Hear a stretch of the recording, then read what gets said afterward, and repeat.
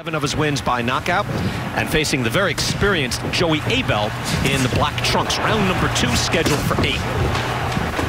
Abell is throwing some good punches in there. Abell now with the pressure on and unloads. Nice combination. Tell you the truth, and this is kind of what Coffie wants, is a guy that's not backing up. Oh, shoot, that hurt him. Good body shot by Coffie, and down goes Abell.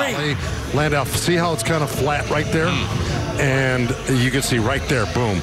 He went right into the pain mode, dropped the arm, and they got hit with that liver shot right there. And then a right uppercut coming right there. So, to add insult to injury, as they would say. Michael P.A.N. Coffie.